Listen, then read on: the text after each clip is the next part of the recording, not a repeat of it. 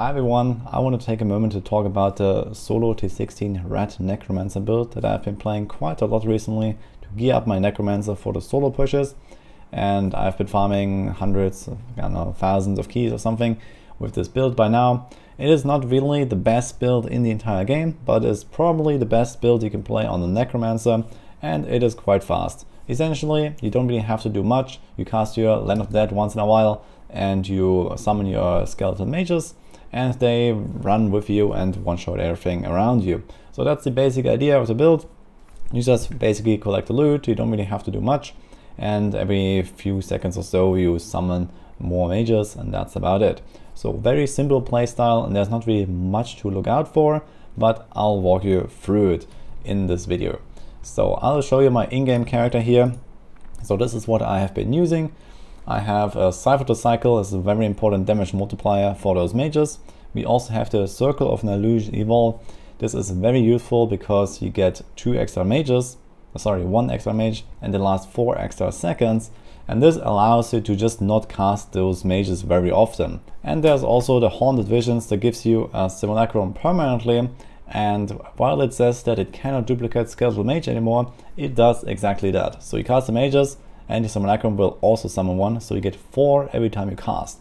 So there's a cap of 10, and you get them with only 3 casts, and you get really close to the cap with just 2 casts, and they last quite long with that ring, so that you just need to cast them like once every 5 seconds or so. Some very important items to make this more smooth and work better are the Steward's Greaves for the movement speed, the Messerschmitt's Reaver. You want to stack a bunch of cooldown. You don't have to go like super crazy on cooldown, but you want to be able to reset Land of the Dead so that you can then use the Devourer aura from Land of the Dead to gain resource, because you don't have any way of gaining resource in this build besides Land of the Dead. You can include Reaper's Wraps, you can include whatever Bracer, it doesn't really matter in T16 at the very least. And you just want to make sure that once in a while you cast a spell, especially at the start of the run, so that you can get rolling. And afterwards you have the passive corpses that you generate from kills, and you have the Requiem Plate, which is also bugged. So this one essentially at some point just gives you infinite resources, as you can see here. So every time my resource drops, it instantly fills back to full. And then sometimes it might reset when you don't get corpses for a while, but essentially it has that kind of like stacking up effect that is bugged and essentially gives you infinite resources all the time. So you don't really rely on that much besides the start. There are a few other nice DPS items like the Crispin Sentence, especially if Land of the Dead up, you can freeze stuff and you get extra damage. So this is nice but not required. There's the COE I just put in there. You can also go SOJ or even Unity if you like, if you want to have some more consistent toughness, because this build is quite squishy without the gold wrap. So if you want to not pay that much attention, or sometimes you take your time looting stuff, or you type something in chat, you might lose this buff and you might be very squishy. So maybe a Unity might be recommended there. The shoulders are also quite important. They give you the Singularity rune on your mages. So this allows you to go with another rune, which typically is life support. So the life support gives an extra 2 seconds to the timer. But if you don't have the shoulders yet, then you can just take the Singularity rune as well. You just have to cast a little bit more often, and it doesn't really make that much of a difference. And then as the task is here, not really super crazy, but it also does help by giving your mages more DPS. So quite nice to have. And that is also pretty much the whole setup. There are a few little tweaks that you can do, as I mentioned. One nice little tag for T16 runs in particular are the Firewalkers. I get a lot of questions about these boots, and I reuse them to break doors.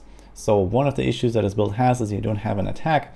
You could fit in an attack, for example, by dropping the Simulacrum or something like that, but this is about the only skill that you can drop, and it actually means a pretty massive damage nerf. So instead you just take those Firewalkers, you run into the doors and they break immediately, and you don't have any troubles with that. It's very useful. Here's also a Lost Time. There is no dedicated offhand item for this build, but Lost Time is the best one if you want to go fast, because you can give a cold damage weapon to your follower, and that follower can proc those stacks for you with their attacks. Or you can also activate it with the Bone Armor Harvest of Anguish, which has a cold rune that also gives you some movement speed, so you can stack up to 60% extra move speed there, 100 from the Steward's Greaves, You have to boost the Hoarder, another 30%. Occasionally you get like a Conduit Pylon that gives you the 50% from the braces, and you can run really fast. I have the Shard of Hatred here in my helm, so this is another 50% movement speed most of the time, quite nice. You can get a similar effect with the Fragment of Destruction, which you might actually see in the max roll guide here. So this is typically the better choice, but it doesn't really matter, and the Fragment of Destruction has some bugs that can get you killed on hardcore, so I avoid it, but it shouldn't really happen anyway. And I have the Stain of Sin with the extra globe in the weapon, so if you are feeling very weak, you can go with the Dregs of Lies for extra pet damage, but once you have some kind of solid setup, you will not require this, and you can go with the +1 progress globe to speed up the runs a little bit. And like this, I can farm somewhere between like 90 to 100 keys per hour quite comfortably, just running through the rifts really fast. You blood rush around, you activate your Land of the Dead, and you see that your resources rise, and now you see this Requiem Cereplate bug kicking in, instantly filling my resources here, and I can just spam the mages if I want, but you don't have to. So you have very long duration, and this can actually be improved with the passives as well. So for example, if you play softcore, you won't need the final service, or if you have enough damage, you can also replace Overwhelming Essence, and you can go with the Extended Servitude, which gives you yet another 25% increased duration for your mages. So you really don't have to cast them very much, and obviously this makes the Land of the Dead management much easier too. If you're wondering, I've also tried running some solo rats in GRs with this, but this is not really a well-suited build for solo GR farming. If you want to farm solo GRs, you should play Rathma, which is actually one of the best builds in the game right now for that. But it is kind of hard to do because of the squishiness and the mechanics. They're not really that intuitive. I do have a Rathma guide if you want to check that out. Or if you want to play rats in groups, I also have an older guide talking about the overall concept there. You can also go check it out in the description about rat runs in general, how they work if you are not aware. But essentially this is one of the best, or actually the best XP meta in the game for the most part. The so-called rat runs, you can farm up to like GR 130 or higher in 90 seconds this season. So at the very high end this becomes extremely efficient. People get like over 10 or 12 trillion XP per hour at the high end. So it is pretty nasty what you can do, but in solo it does not work that well. So this is just something to keep in mind. This is mainly a T16 build here, and you can do solo GRs with this, but you have to work around with the squishiness. So you have to include, for example, Unity, you have to include maybe St. Archie's gloves, and these kind of things that help you out a little bit with the toughness. And it's also kind of hard to go really fast.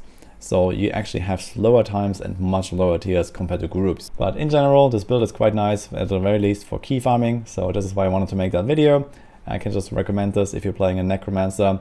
It is pretty nice, and hope that this helps you out here. So hope you liked that video, and I see you guys next time.